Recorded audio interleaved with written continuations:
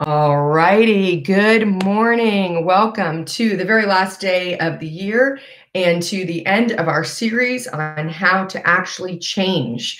What does it mean to set our hearts and our minds toward an intention that we have for life and then to do something about it? And so for the last few days, we've been working through some exercises to help you figure out who it is that you want to be when you look forward into your future, the kind of person, the kind of character that you want to have, and then how it is that you actually get there. So the process that we've been in is sort of like a funnel that goes a reverse funnel like this. So what we've been doing is we've been in this top of the funnel in the idea time where we've been opening our mind to a bunch of ideas and a bunch of brainstorms.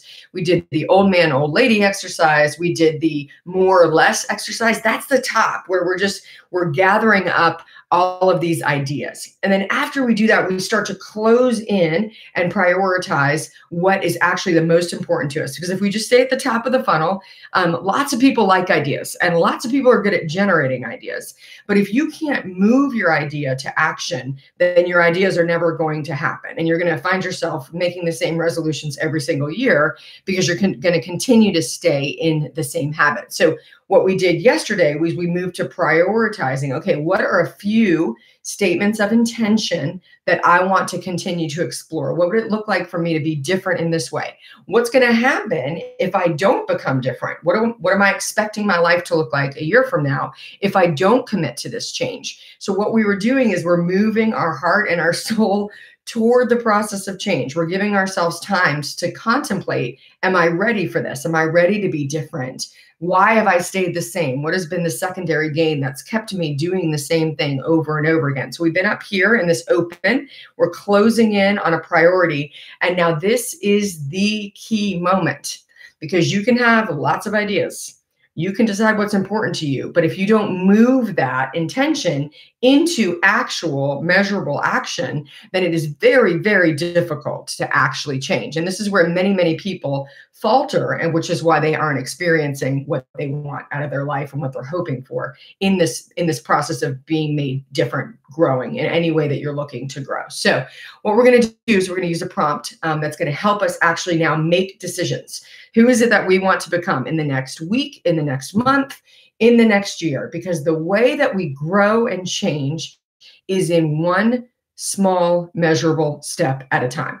That's how we actually move towards who we want to become. So we're going to use the prompt in order to, I will. And I'm going to put all this on my blog again, all the steps so that you can follow it. So we're going to take one statement of intention and I'm going to say, in order to become this person, I will, and I'm going to start actually deciding what I'm going to do. So I'm going to use as an example the one that I've been sharing. That's going to be my 2020 statement of intention, which is that in order to have more presence and less preoccupation. So I want to get to the end of next year and be able to say, was this a year that I grew in my ability to be present in the moment that I was in, to use my attention, no matter if it was a hard situation or a great situation, whether I was at work or at home, that I was able to be present in the moment I was in and less preoccupied. Now, the thing about that statement is it's completely not measurable. So if I just leave it there, I don't actually know if it's happened. I mean, it's kind of subjective. I could ask people around me,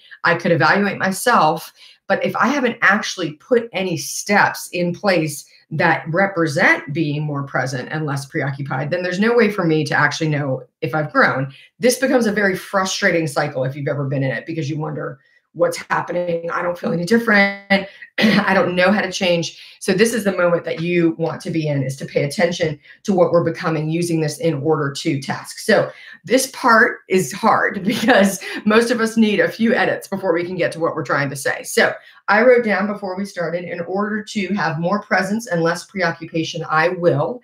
And then I want to commit to an action for each of the spheres of my life. So I wrote, at home, what is it going to look like for me to be more present and less preoccupied? So I wrote, at home, I want to minimize distractions.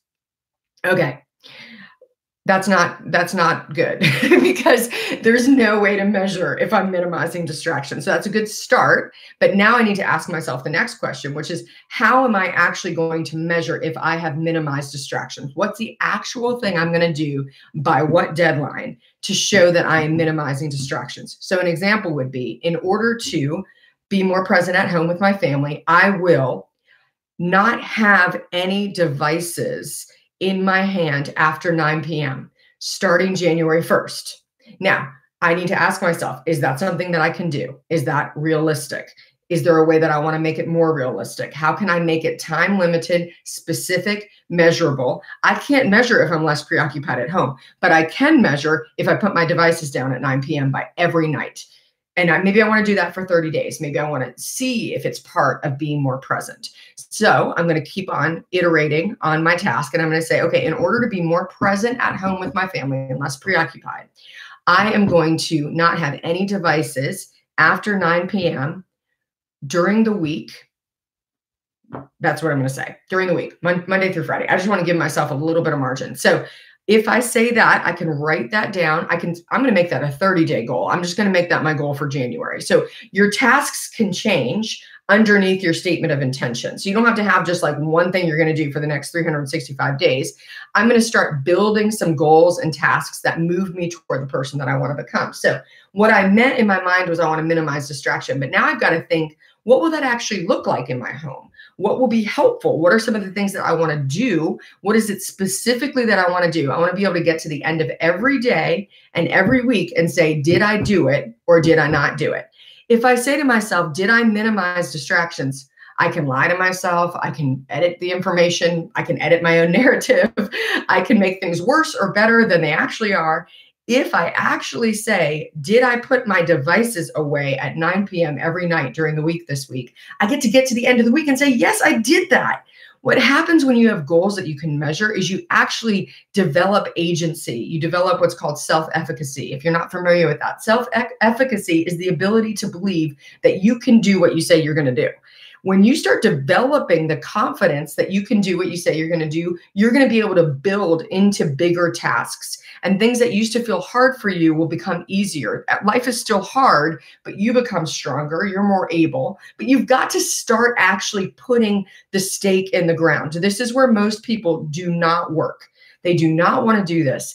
Put a stake in the ground, make it specific, make it measurable, make it have a deadline, make it one task that's related to this big statement of intention on who you want to become. Perhaps for you, it's I'm going to find and commit to a counselor by February 1st, 2020, because I know that I have some stuff that I have to work through and I've just been putting it off and I don't want to do it. So you put it on paper, you make it a deadline, you make it measurable and actionable. Maybe it's I'm going to call 3 counselors in January to find an appointment. That's specific. If I just say I'm going to start going to counseling, I can just start going to counseling for the next 6 months and never actually get committed, because when things get hard, when I don't really want to do the work, I don't have that goal in front of me. Most of us are extremely goal oriented. If we have a specific measurable goal with a deadline, we are much more likely to hit it. Now, here's what's going to happen if you don't hit it, if and when, because you will not hit all of them.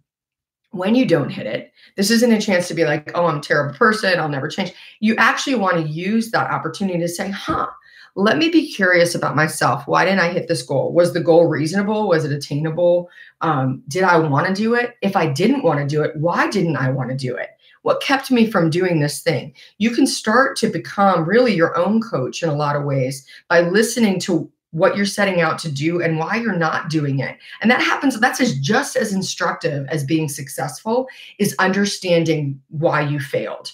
So, but you're not going to be successful or fail if you don't actually create those goals. So my second one, just to give you another one, at work, I want to develop a better relationship with email. Is that specific, time oriented, measurable? No. Because again, who's to say if I developed a better relationship with email or not? So a better goal, when it's actually specific and measurable, is I'm going to commit to an email system by January 15th. So I'm currently reading a book called Deep Work. It's a great book. I'm actually researching the way that I want to handle email moving forward. So I'm not ready to make a commitment to exactly what developing a better relationship with email looks like, but I can make a commitment to what my very next step is toward that change. That way, when I get to January 15th, I can rewrite that goal for the next task. Does that make sense to everybody? I'm going to write this down in the blog with steps. That's usually easier to follow, but I wanted to come online as well, just because it's been awesome to be together over these last 30 days, because I really want for you all to realize that you can move toward those goals, that we can be made new. You know, something that I think is not talked about a lot in scripture that's really there, I'm reading through Isaiah right now, is this idea of people who stop thinking, who stop thinking about things and just sort of go along with the world and the culture. And we get into these ruts so easily. We actually stop thinking, is this the life I want to live?